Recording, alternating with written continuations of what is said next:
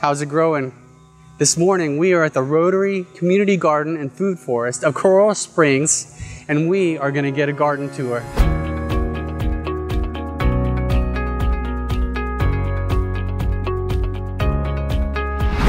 My friend Judi Gulko is a co-founder and organizer of the Rotary Community Garden and Food Forest of Coral Springs. This is a two-part series where in this one we have the garden tour, but in the next episode we're going to talk to some of the participants in this garden program and also the volunteers in the garden program and the food forest. So now let's meet Judi Gulko. This is one of my favorite herbs. It's Mexican tarragon, Tagetes lucida. It's such a great herb. Makes such great tea, good medicinal. I'm Judi Gulko, a co-founder of the community garden and a founder of this food forest. This is black turmeric and beside it is blue turmeric. So gorgeous. The root is the turmeric. In 2009 we co-founded the part within the fence, the garden plots, and we built the areas around that. We have 54 boxes, they're 4 by 8. And they are rented by the year. For the last several years it's nominal, it's $40 a year. It just helps us with materials. Our season runs from October 1st to October 1st. So yeah, there's 54 boxes typically rented by individuals or families, occasionally by a pair of friends. There are some simple rules. No trees in your box, for example, just annuals. Keep up with your box, ask for help if you need help. And people are expected to put in at least 12 hours of help in the community garden at large. We have a mandala garden, a circular garden, which has flowers and turmeric, herbs, medicinals, and that's for any one of our gardeners to use, to enjoy. We have row crops, which we grow up food to donate to food banks, food pantries. And around the edges of the fence is dedicated to our pollinators. All pollinators, but we particularly, especially when they were in such trouble, we devoted to monarch butterflies. So around the edge, especially in the front, we have plants for pollinators. And along the sides we have herbs and trees like papayas and medicinals, and around the sides is also for the whole community to share. We have a shade house, which was an Eagle Scout project. And in the shade house we grow plants for like our upcoming plant sale, November 7th, or for plants to put in the food forest, mostly for the communal projects. Typically for individuals, they either seed them at their houses, or they just plant seeds straight into their box, or they buy plants and put them in their box. We are an organic garden. We're not worried about a certified label, but no chemical fertilizers or herbicides or pesticides, and we teach people about integrated pest management, growing naturally, building soil, which is really the secret to everything. If you look at the garden beds, they almost all have flowers in them. Flowers like cosmos or marigolds, which attract beneficials and repel bugs we don't really want. We have a composting area, a banana circle in here as well. In 2014, there had been planted some fruit trees already out here, and I asked the city to allow us to develop a community of plants around the fruit trees, to develop a food forest out here, which is growing plants like in a forest. So this is a good example of a polyculture, which is a group of plants growing and supporting each other together in a forest. We have coffee, which is actually producing berries for the first time, very exciting. Coffee is a lower tree or shrub underneath moringa, protected by moringa. And beside malanga, which is an edible root. So these are all growing together really nicely. It's a good example of a polyculture. Even more perfect would be if there was a ground cover like sweet potatoes growing around. These are perennials, meaning plants that grow for several years or many years, and growing together in communities, just like in a forest where several species tend to grow together and support each other. I founded the food forest, and a group of volunteers, we designed it and we started developing it, and here we are 5 years later. continuing to develop it, but it's certainly more fleshed out than it was then. A food forest does many things at the same time. It obviously provides food for people and also for pollinators and other animals. This messy mound over here is a great example of what you design and what happens. What is divine design are often not the same thing. We used our old rotted boards from our garden beds from the first generation, and we piled them up in a pile, kind of like a hugelkultur, and we put soil on top. And our idea was to have it be a mound of sweet potato or yams, so we planted some yams. What ended up, they never took, and it ended up being a pile of weeds. But at the same time, we were having discussions in the gardens about should we have bees. And the committee, we kept going back and forth. Some people felt like it wasn't safe to just have bees, just random bee boxes. It wasn't safe for the community. Others thought it was. In the meantime, while we were having all these discussions, wild bees moved into that mound. They were tired of waiting for us humans, and there they are in that messy place. Very, very happy wild bees. Every once in a while, I think I've seen it twice. They must be very healthy, because you'll see a swarm in this tree for a few days when they divide and take off. But they've been living there for years now. Good thing they didn't listen to us. You create an environment that actually is regenerative. It creates a healthier ecosystem than when you started. We have so many more butterflies and several different kinds of bees, all kinds of pollinators. We have developed so much soil and so much healthy environment while we are growing all kinds of plants. For example, our fruit trees, which provide, of course, fruit. Other trees which provide edible leaves, herbs, medicinals, all kinds of food. It also provides community and builds community. Volunteers and people who connect to the land. So often we find new volunteers or just members of the community who are walking by and they see a plant from their region and their faces just light up. One of the most prolific trees in our garden is the tamarind tree over here, just loaded with fruit almost all the time. And many people from the community come and collect the tamarinds. Our Indian gardeners love it. Apparently there's a chutney or a sauce they make out of it.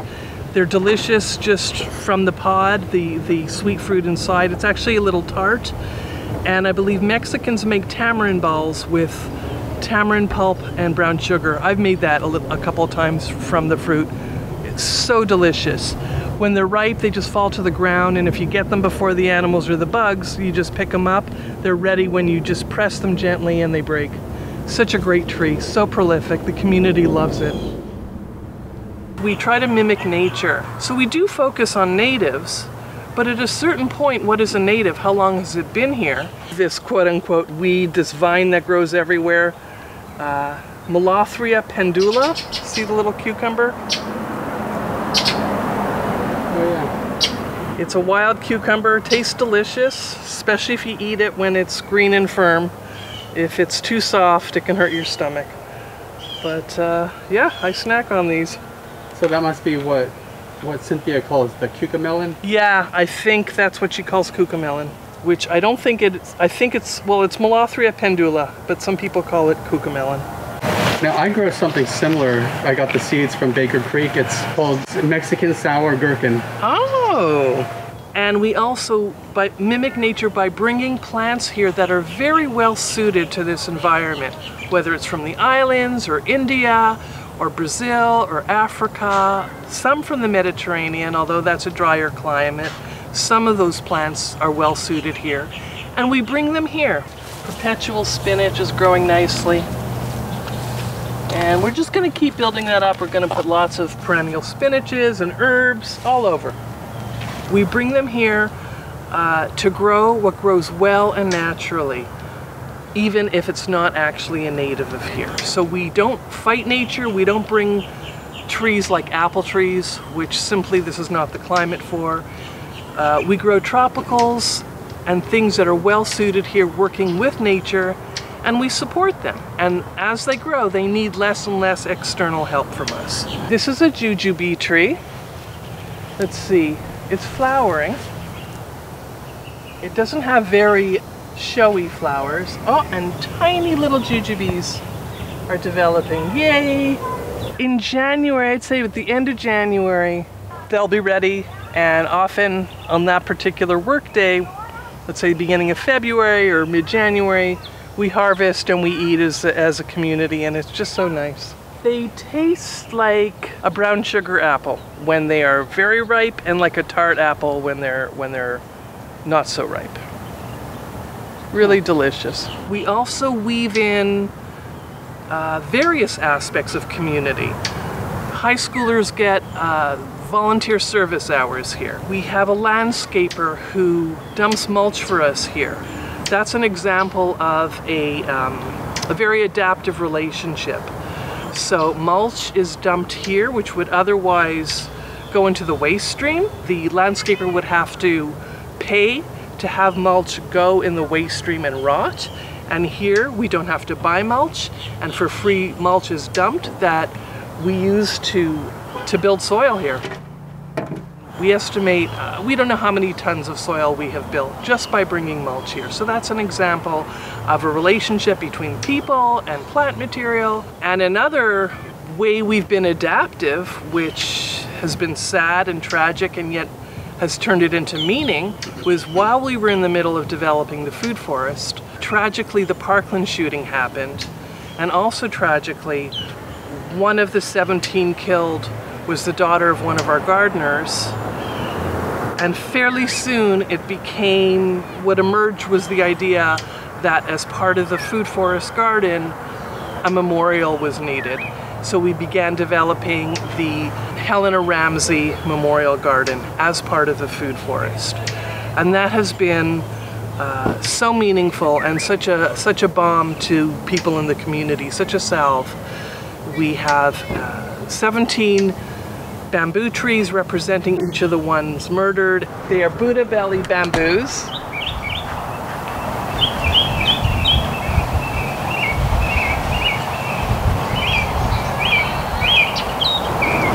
We have this monument, which actually Broward Monuments was kind enough to donate the stone to us.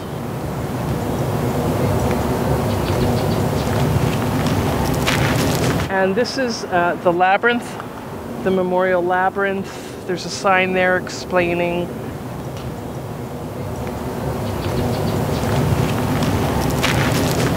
Basically, a labyrinth is a circuitous walking path. This particular design is a 7-circuit Cretan labyrinth. And walking the labyrinth is used as a meditation, a time to reflect, and walking a labyrinth represents the path of life. Unlike a maze where there are dead ends and you have to find one right way, a labyrinth is one continuous circuitous route. And we often find people walking the labyrinth. Children love it. It's really wonderful. And we're slowly developing the landscaping around it. Right now I'm looking and I'm seeing we need to weed. There's been a lot of rain, but that's how it goes. We designed and created this as a community, both gardeners who are part of the garden and people in the community in general. Flowers and medicinals, especially at the beginning of the pandemic when all the parks were closed. There's no gate here, there's nothing to close.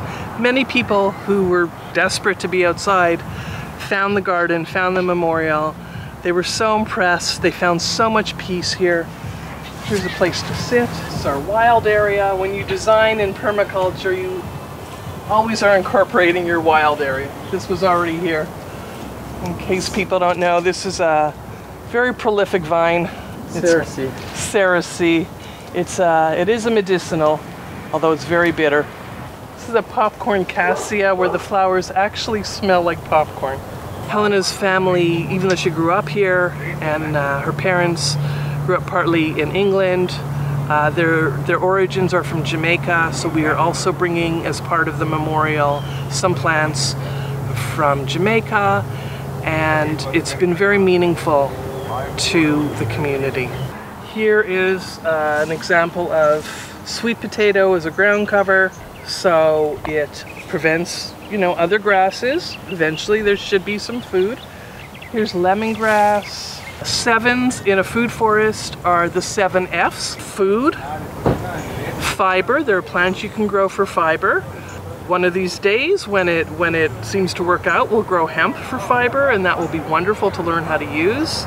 Fertilizer, we have plants like Mexican sunflower, which we can grow and then chop and drop and put around other plants, so growing our own fertilizer. F, playfully, for pharmaceutical, meaning medicines. Fun, just plants that are beautiful and we enjoy. Fuel, there are plants that would produce oil, of course that's not easy. And fodder, which would be plants that, if you had animals, that you could feed to the animals. The other thing about a food forest like this, it's not on private land, it's in a community, it's in a city. It also isn't fenced, so it's actually also an experiment in a commons. A commons meaning grounds that is open to the public, that the public shares. So it's an interesting experiment. Interesting is sometimes code word. There's times where it's aggravating. We have occasionally, thankfully not too often, we've had occasional thefts. I had a Fairchild mango ripped out of the ground once, a week after I planted it, and we get all these delicious mulberries. I love mulberries. We've definitely had thefts. We have thefts of fruit.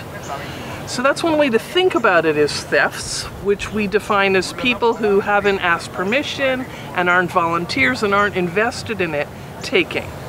Yet it is also for the public, so it's unclear. But until we have a ton of fruit, we don't prefer that. However, we've had so many more gifts of labor, of people's energy, people's excitements, donations. We've had donations, people have asked what they could bring. They've been very excited. There's a lot of people from the islands, maybe they're in an apartment, but they can't help themselves. They still have to grow. They save their seeds, they grow them, and then they come and they say, oh, can I give this to you to plant here? That would make me so happy. So we get so many donations. Sometimes I'll even come here and there's plants sitting here. People have just come and dropped them off. These 2 pots were not here a few days ago. Someone came and donated those plants. I'm actually not quite sure what they are. We can't plant everything that people bring us, especially if it's really not, a medicinal or a flower for pollinators, or if it's an invasive, but we often do. So part of the design is what spontaneously the community brings, which is, I think, is very cool. Yeah, those just showed up. So I'd say overall, we have gotten more than has been taken from us. So it is an interesting experiment in the commons. And also, it helps us look at things a certain way. We can help teach others to respect this place, and we can try to have abundance. Bananas really like to grow in a clump with their friends rather than individually, and they like to grow in a circle. They are heavy feeders and they like a lot of water, so we've put them in the garden at the lowest place. They like wet feet. We just harvested a big bunch for the community. I see, I think, 3 bunches growing. If you have the space, this is a great way to grow bananas.